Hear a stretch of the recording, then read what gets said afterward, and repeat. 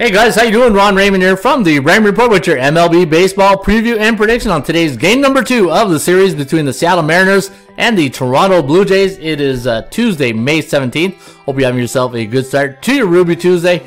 As always, don't forget, subscribe to our channel by tapping that notification bell in the top right-hand corner. Alright, the Mariners are losing game number 1 of the series 6-2 to the Blue Jays, who are going to send Jose Barrios to the hill against Logan Gilbert. That's a pretty good pitching matchup right there. Minus 135 is the line for Toronto. 8 is the total.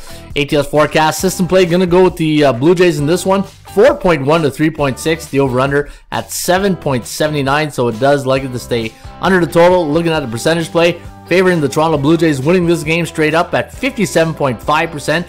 Compared to 39.3 for the Mariners. Kogo sitting right there at 61%. Let's get to your fun fact department.